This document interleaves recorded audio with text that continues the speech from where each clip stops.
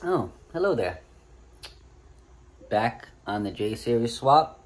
It's been a busy couple weeks because of H Day. As you can see, got some H Day merch over there. And we are ready to jump back in. I got some bad news in regards to the J swap. So I'm going to show you exactly what's been going on with that. Been having fun with it.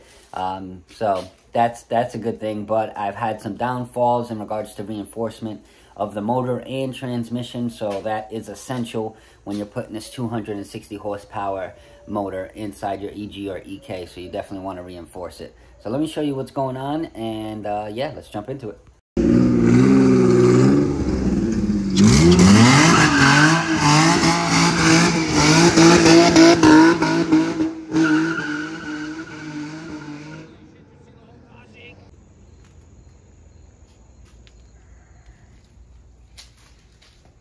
Alright guys, Built J back at it. So let me show you what has happened to my J swap. If you can already see, I've had some issues on this side. You can see it's dismounted. So let me get some light and I'm going to show you exactly what happened. Alright guys, so I was doing a couple burnouts. I was having fun, you know. It was a good time. Got this baby running, which it has been running, but I haven't been driving it. I had to change some injectors. They were leaking. And long story short, HASPORT mounts destroyed. Not destroyed, but we've had some difficulties after the burnouts. So there's a piece of transmission casing. So I am going to send it to a shop so it can get welded and I can use this as a spare. But through the downfalls, I have come out on top and I have purchased a LSD 05 TL transmission to mate to the 05 TL J32 J engine. So with that said, I'm going to be swapping out that transmission. It's entirely good. The only downfall with that transmission is that the casing is cracked, which is an easy fix since I do have the other piece that is broken. So I'm going to go ahead and reinforce this and get it repaired. Keep it on the side just in case I have any issues with transmission in the near future or later future, because we all know that J-series transmissions are very hard to find.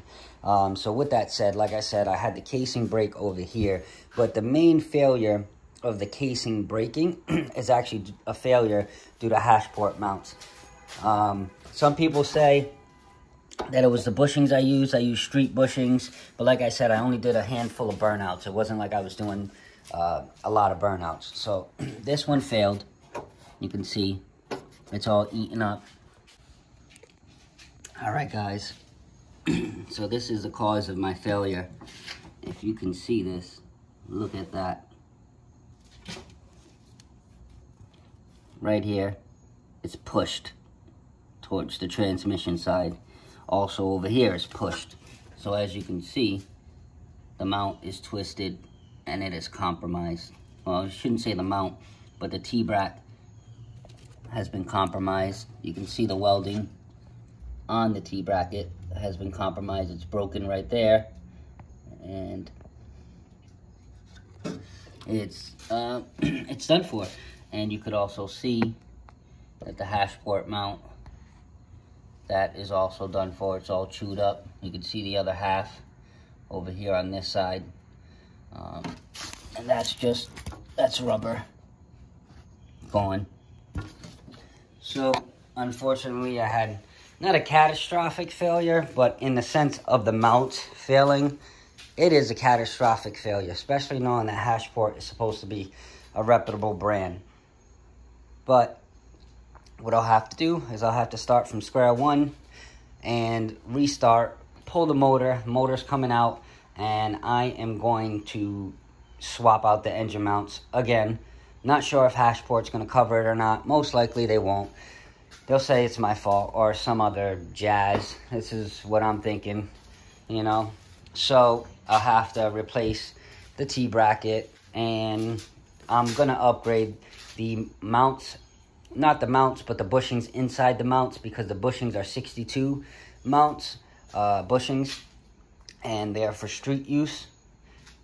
So everybody's telling me to upgrade the mounts to racing mounts, or a higher strength or durability, should I say, of bushings. So I'm going to do that as well. So that's going to take some time.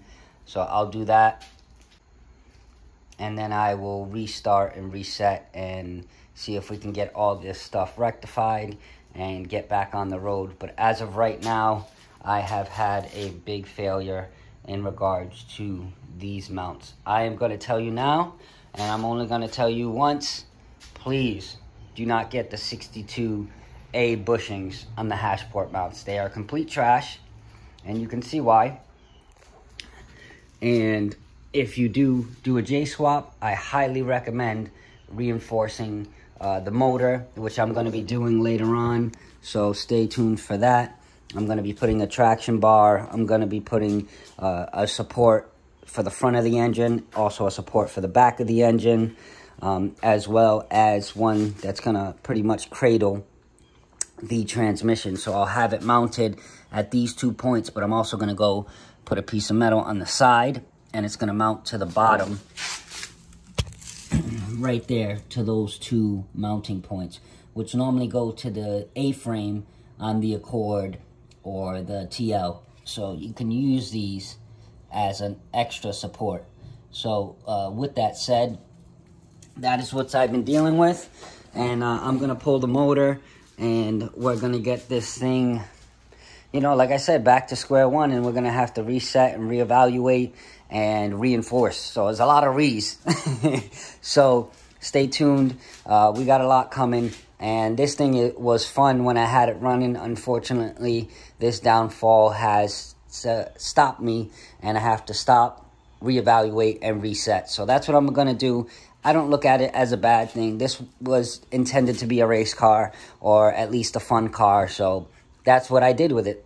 And unfortunately, due to me not reinforcing the motor and other things, you know, I had too much trust in the HASPORT mounts, and unfortunately, that was my downfall, and that was my fault. So there's nobody else I can blame but myself, but I am disappointed in the quality of these 62A bushings on the HASPORT mounts.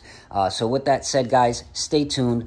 We got more coming. Do not run just HASPORT mounts. You need to reinforce your J-Series motor, because these are pushing some odds of 250 horsepower and more, because when you modify them, obviously, and you tune them, you're going to be making more horsepower. This is completely stock.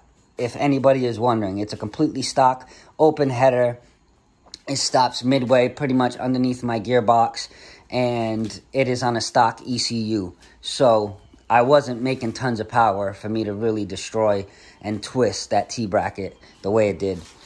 So with that said, stay tuned, guys. I got more coming for you. I'm going to be tearing this thing out, and you will see the process.